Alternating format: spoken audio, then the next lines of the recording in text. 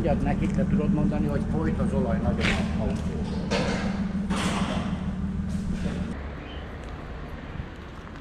Welcome back to the channel. Φτάσαμε στην Ουγγαρία χθες το βράδυ. Καθυστερήσαμε παραπάνω από το κανονικό. Πήγαμε να αγοράσουμε πράγματα που θα χρειαστούμε σήμερα και γενικά το διήμερο στον αγώνα. Φτάσαμε αργά το βράδυ, ταλαιπωρηθήκαμε να βρούμε το σπίτι. Είναι θεοσκότεινα εδώ μέσα, δεν υπάρχει κάτι γύρω. Το βρήκαμε, κοιμηθήκαμε χθες και πάμε σήμερα στην πίστα να στήσουμε τα πιτς μας, να ετοιμαστούμε.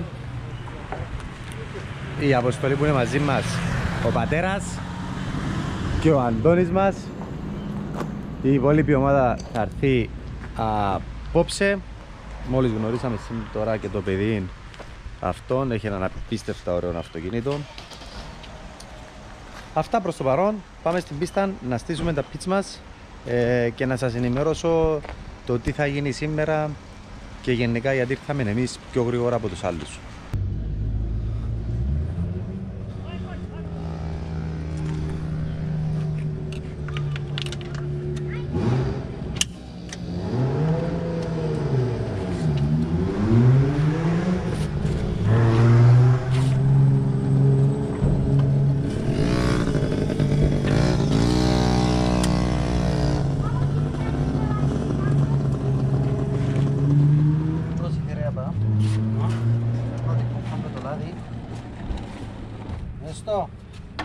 Θα βάλουμε καινούριο δεξάκο λαδάκι.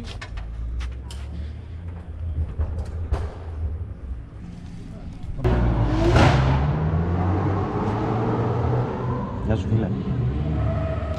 Ας του μωρού να πιει.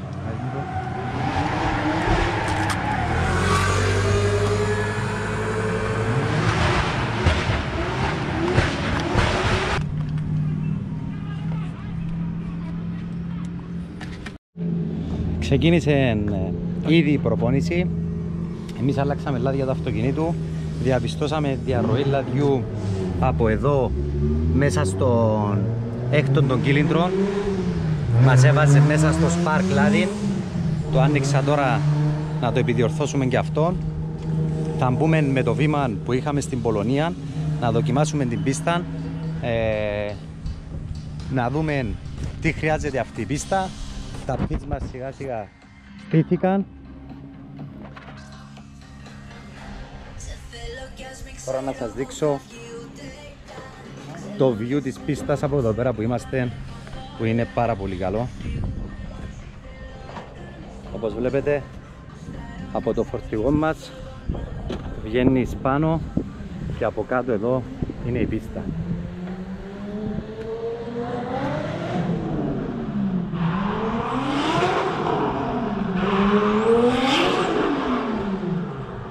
Είναι η Άλλες. Η Άλλες τρέχει στη Semi Pro, γι' αυτόν κάνει τη διαδρομή από τη μέσα πλευρά. Εμάς θα είναι όλον ευθεία. Και από εδώ το πέρασμα είναι ακριβώς το ίδιο με εμάς.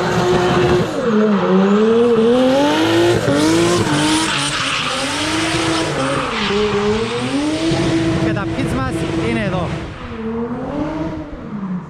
Πάντως τα αυτοκίνητα δείχνουν υπερβολικά γρήγορα. Δεν ξέρω αν θα είναι και εμάς έτσι. Δείχνει να έχει πρόσφυση η πίστα. Έχει κλείσει όπως τη βλέπετε. Επικίνδυνη όμως. Περικυκλώνεται από τείχον και λάστιχα. Αυτά. Πάμε να φτιάξουμε το αυτοκίνητο και να μπούμε για την πρώτη προπόνηση.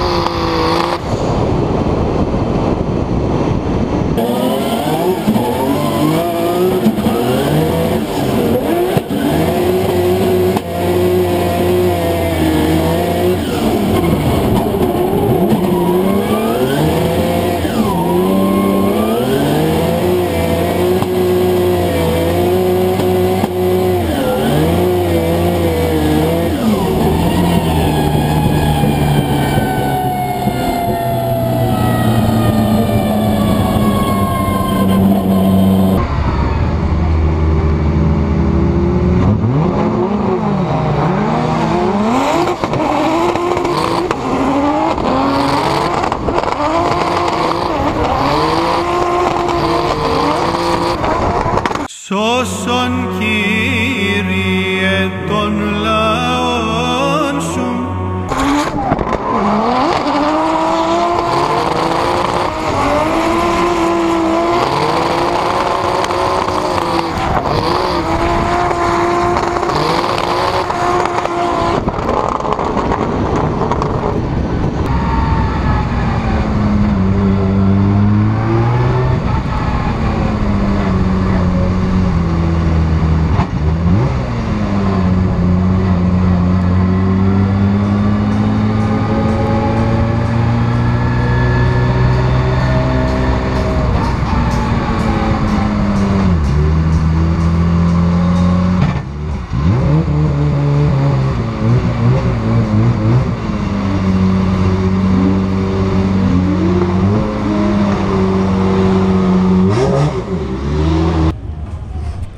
Όπως βλέπετε, πολύ είναι η ομάδα. Κάναμε αρκετή προπόνηση σήμερα. Δοκίμασα 2-3 διαφορετικά ratio. Ξαναστράφηκα σε αυτό που είχα. Έκανα και καλά περάσματα. Θέλουμε ακόμα δουλειά. Τέλος της προπόνησης για σήμερα όμως. Αύριο πρωί θα υπάρξει άλλη προπόνηση. Ξεκίνησαν τώρα σιγά σιγά και έρχονται και άλλες ομάδες για να στήσουν. Εμείς κάνουμε ένα έλεγχο του αυτοκινήτου, έναν καθάρισμα, συστάρισμα στα πιτς μας, όλα αυτά. Τα πιτς μας, όπως βλέπετε, είναι αυτά. Δίπλα θα στήσει ο άντρος, από πίσω το φορτηγό.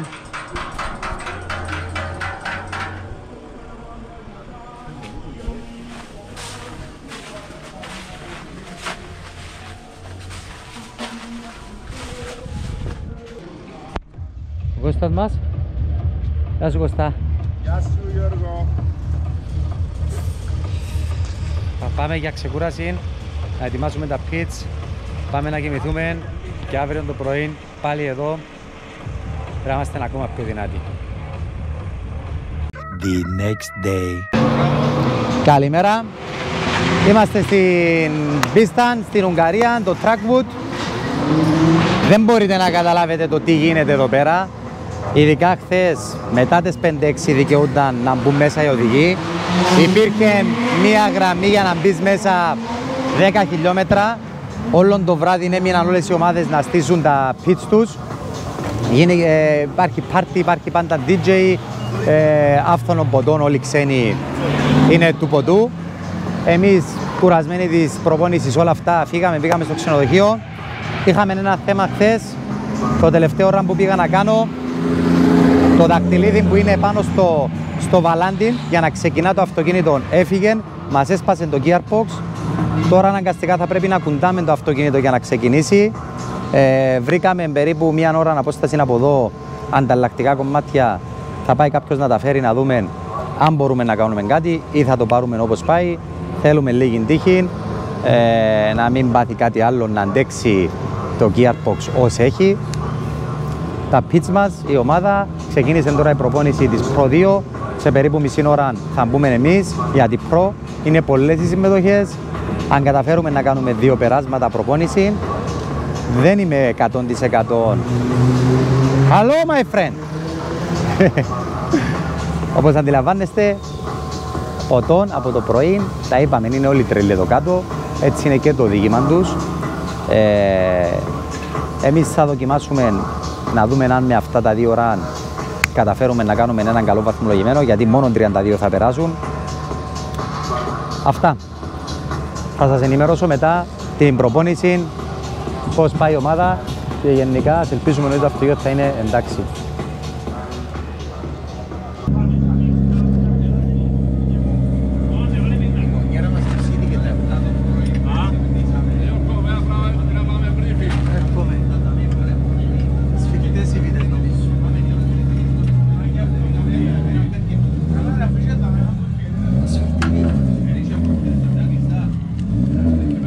Το τσάκρισμα δάμε ρε απά. Είδα, από την πογή με έκανε. Ναι. Έπαιζα χτες πογή και είδα εκείνο που φοβούμουν εγώ πάει και συνεχίσει και ανοίξει καλό μια τρυπούαν και αμέ το βάλω με εγώ μες και να κάνω. Όπα. VP Fuel, παιδιά. Το πρόβλημα είναι ότι κάναμε έξτρα γύρο φέτος που δεν ήταν να κάνουμε της Πολωνίας. Τα καύσιμα μας δεν πιστεύω να μας κανίσουν για αυτόν τον αγώνα. Θα πρέπει να δούμε τι θα κάνουμε ή να βρούμε ή να βάλουμε κανονικό βενζίνη πρατηρίου, να βγάλουμε τον αγώνα και να πάμε πίσω στις Σέρες να ξαναβρούμε βενζίνη. Από λάστιχα το καλό στην Πολωνία δεν χρησιμοποιήσαμε γιατί έβρεχε. Έχουμε στόκ εδώ κάτω για να κάνουμε αυτόν τον αγώνα.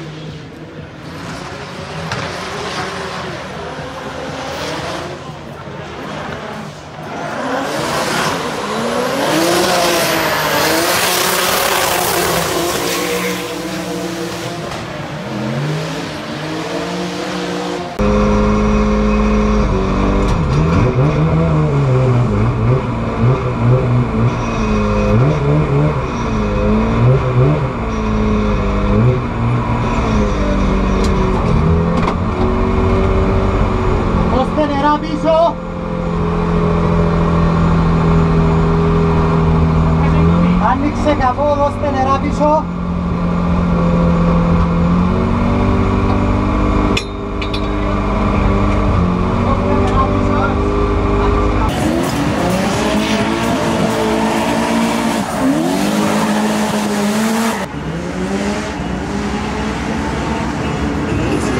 Pályának egy tesztkör, már tudom, hogy miért történik.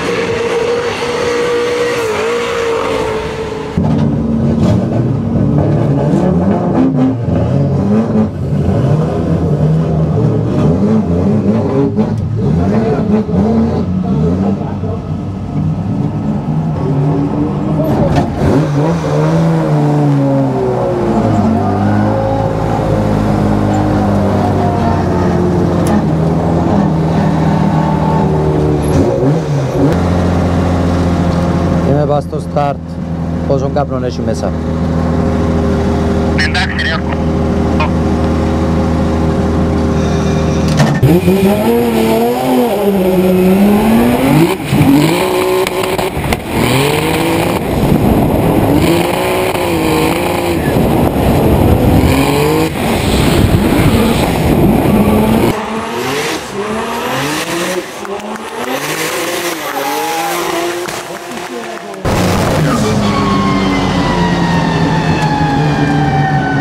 Αρκετά σε υβράν, ωραίος πας στο πρώτον, πας στη μεταφορά έκοψα λίγο παραπάνω από το κανονικό, είχα πατήματα, ξυπατήματα, το τελευταίο ήμουν κοντά του.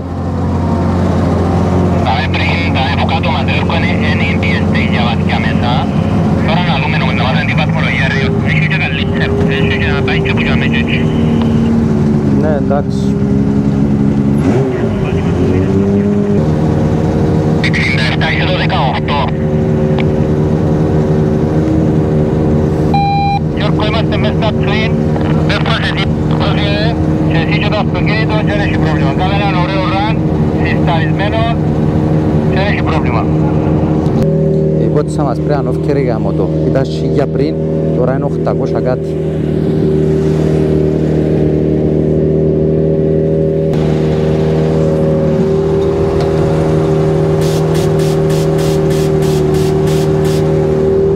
Όχι όφκερη, δεν αντιλαμβάνεσαι. Γελάστημα, δεν έχουμε νήτρο. Δεν μπορούμε να κάνουμε κάτι. Η πίεση της ευθυνή, όσο ψεκάζει, εψεκάζει. Δεν έχει μέσα, κάθε φορά που πιτώ πέφτει.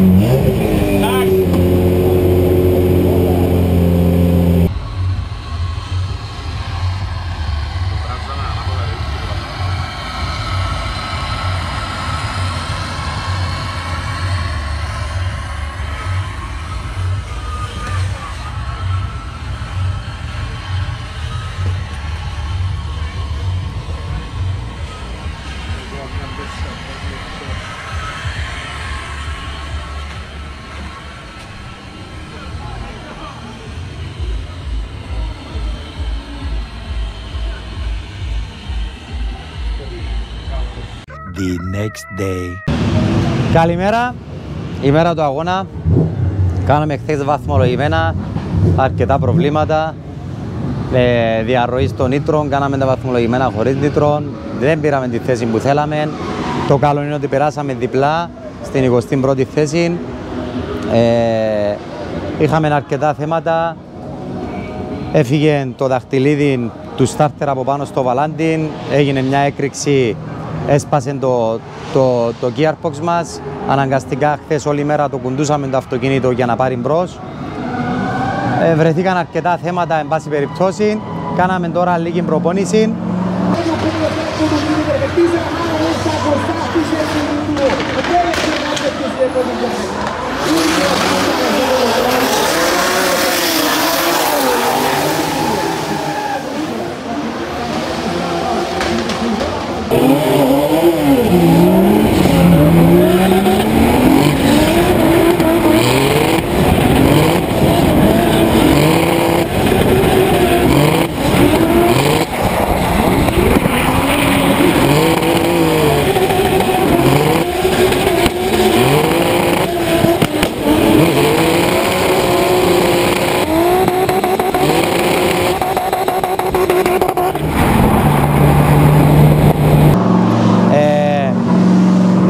Ακούμπημα στον τοίχο.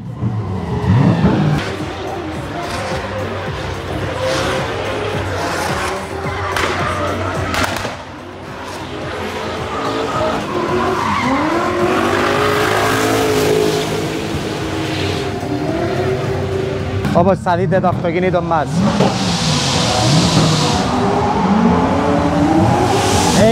έχει πινελιά από το Trackwood. δουλεύει καλά, φτάσαμε όλα τα προβλήματα, ξημερωθήκαμε χθες το βράδυ για να είμαστε έτοιμοι σήμερα. Ο άντρος μας δυστυχώς τράκαρε, δεν θα τρέξει σήμερα. Εδώ μπορείτε να δείτε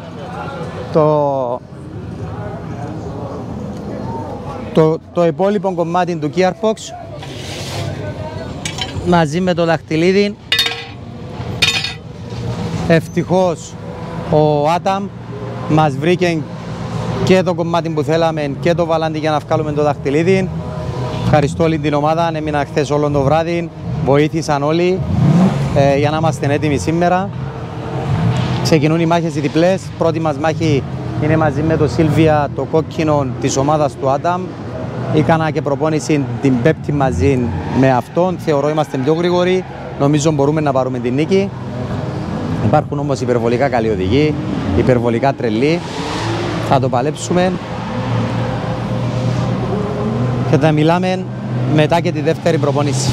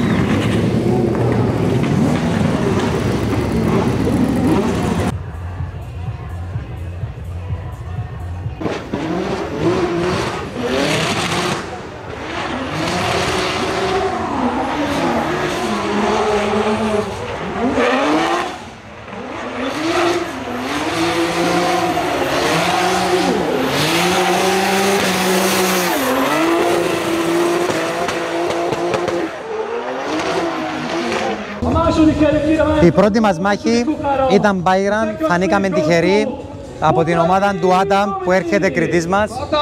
Η ομάδα του που νοικιάζει αυτοκίνητα, ένας από τους ιδιοκτήτες, τράκαρε στο practice, δεν πρόλαβαν να το επιδιορθώσουν και έτσι κάναμε Byron.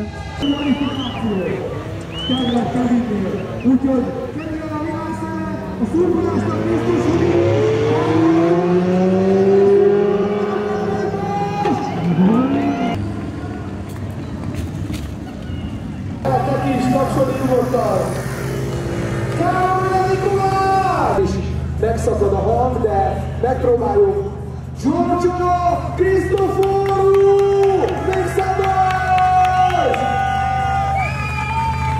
Hi Giorgio, I know your name. I know you are drifting all the time, but maybe a lot of people don't know nothing about you. What can we know about you? How long you drifting? How much are you here? It's the second, third time? Hello everybody. Thank you for being here to love the sport that we did. My name is George known as Elatogo Europe. I'm 33 years old now. I'm running the BMW 1M with an M3 engine, 1000 horsepower, sponsored by Texaco. That's it. Tehát igyekszem lefordítani, bizonyos sok volt az információ. Nagyon nehéz a pálya, nagyon nehéz itt menni, de megpróbálja a legjobban kihozni magából. Congratulations for you!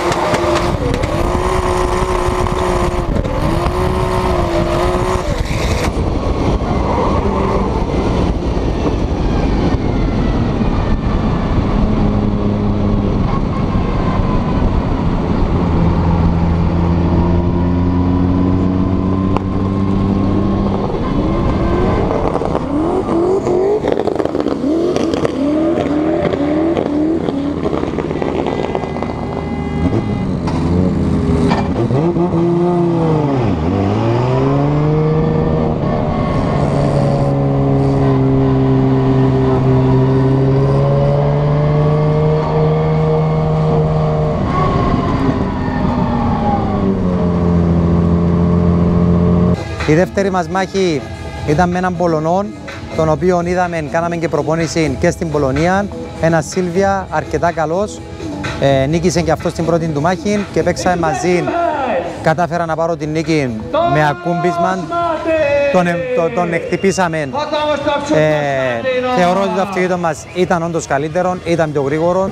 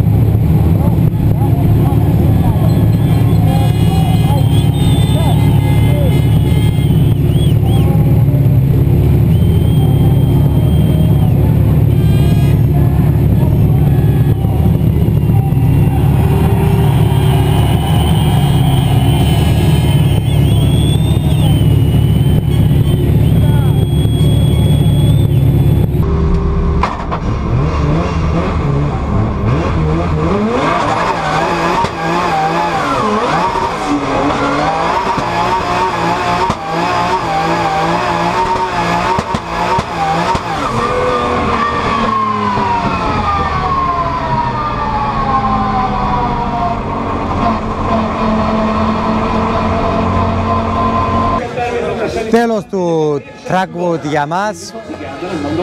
Κάναμε νομίζω απίστευτα run, πολλές εμπειρίες. Θεωρώ ότι βγήκαμε ακόμα ένα level πάνω με τα περάσματα μας, με τον βαθμό δυσκολίας. Δεν ξέρω πώς μπορώ να σας το μεταδώσω, για τι level μιλούμε και πόσο δύσκολη πίστα είναι. Με τα προβλήματα που είχαμε, τα σπασμένα τα gearbox, όλα αυτά, θεωρώ ότι είμαστε υπερβολικά ευχαριστημένοι. Είναι εκτός που δύσκολο σαν αγώνας, είναι κουραστικό. Υπήρχε φάση που πρέπει να είμαι σε γραμμή να περιμένω 2 ώρες μέσα στο αυτοκίνητο δεμένος. Είναι τόσες πολλές οι συμμετοχές. Είναι νύχτα, δεν βλέπεις από τον καπνό, ούτε τόσα πολλά φώτα έχει πίστα. Είναι υπερβολικά δύσκολο και σκεφτείτε ότι τώρα τελειώσα. Παίξαμε με τον πρωταθλητή, αυτόν που δέρνει τα 2 συνεχόμενα χρόνια εδώ κάτω. Νομίζω κάναμε πέρασμα υπερβολικά καλό. Πήρε την νίκη, πρέπει να δω τα run. Πολλοί είπαν ότι θα σήκωνε ένα one more time. Εν πάση περιπτώσει, εγώ είμαι πολύ ευχαριστημένος με τις δυσκολίες, με όλα αυτά που είχαμε και το τι level είναι αυτό και ψυχολογικά όλα για μας ήταν πρώτη φορά, ήταν πολύ κουραστικό. Θέλω να πω ένα μεγάλο ευχαριστώ στην ομάδα, τα παιδιά που έρχονται μαζί μου, που έμειναν όλη νύχτα, των άντρων, όλοι αυτοί οι κόποι δεν ξεπληρώνονται. Οι θυσίες που χρειάζονται είναι πάρα πολλές. Ευχαριστώ όλους εσάς που παρακολουθείτε τα βίντεο. Ευχαριστώ τους χορηγούς μου.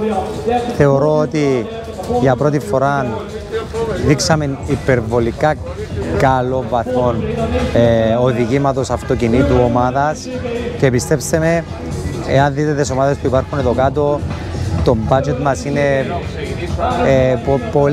πολύ διαφορετικό από αυτούς. Πάση περιπτώσεις, μην ξεχνάτε να κάνετε like, share και subscribe. Ελπίζω να σας άρεσε το βίντεο από εδώ κάτω το τι γίνεται. Ραντεβού τον Οκτώβρη στην Ιγρήτα. Θέλω να πιστεύω να μην έχουμε τρακάρισμα. Καλύψαμε πόντους από το δεύτερο. Ήρθαμε ακόμα πιο κοντά στο πρωτάθλημα. Όλα είναι πιθανά. Εμείς θα το παλέψουμε. Είναι η πρώτη μας φορά. Ό,τι έρθει είναι για καλό. Μόνο και εμπειρίες και το level οδηγήματος που χρειάζεται να οδηγήσω εδώ μέσα για να είμαι κοντά τους, για μας είναι κέρδος. Ευχαριστώ πάρα πολύ.